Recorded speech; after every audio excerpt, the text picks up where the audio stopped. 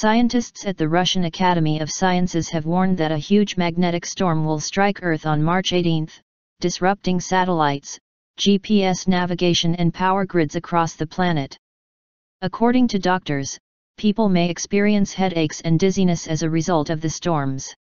During a magnetic storm, doctors advise to drink more fluids and to avoid using electrical equipment.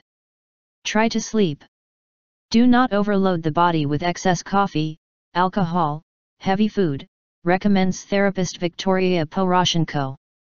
RT.com reports, according to this graph, 3 days before the storm, on March 14, 16 and 17, geomagnetic alterations will be experienced. Before that period, the magnetosphere will be calm. The magnetic storm that will reach Earth on March 18 will be the third since the beginning of this year. The first was recorded on January 15 and the second on February 19.